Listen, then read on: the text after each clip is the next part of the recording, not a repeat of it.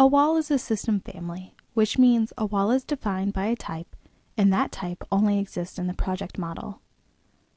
Revit has an additional system family that is only hosted by a wall element. Wall foundations are the primary element used to provide a footing that will stick to the wall and can be centered or offsetted as needed. The obvious first step is to have a wall in which to put a wall foundation under. In our dataset project, there are a number of walls. We have corner conditions as well as openings and ends. The trick with wall foundations is to leverage them properly. We start on the Home ribbon. From the Foundation panel, click the Wall tool. Then move into the Drawing area and pick a wall. Revit does the rest and place the wall foundation on the wall according to its type properties.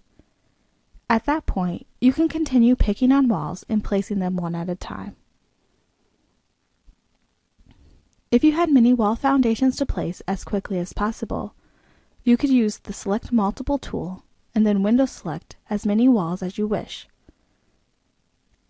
Since a wall must be a host to a wall foundation, Revit knows if a given wall is already hosting a foundation.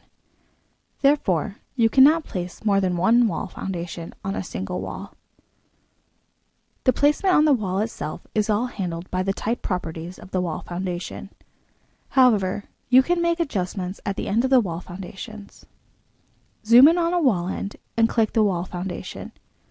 Once selected, Revit displays drag controls at the end of the wall foundation. Click and drag the control. As you do, Revit will display temporary dimensions. You can then type in 2 feet or 600 millimeters as the extension length. When you have a wall foundation selected, the Properties palette will populate with the instance settings of the wall foundation.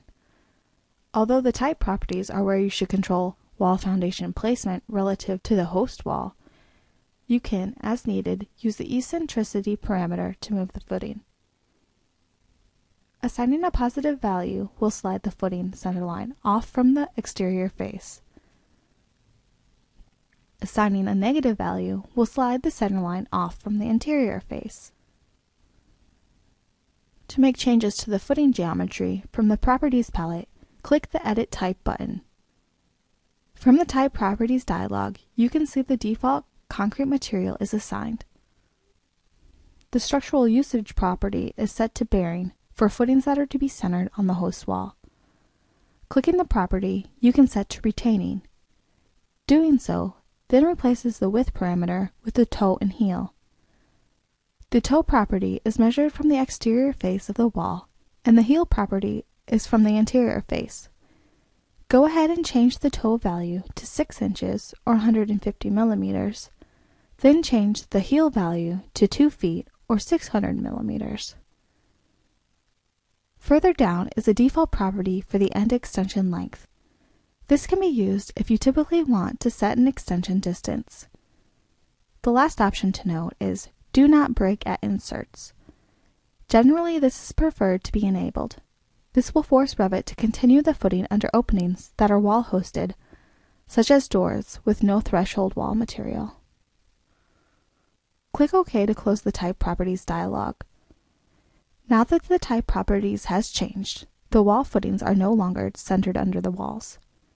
Using wall foundations are very useful since they automatically attach themselves to wall elements.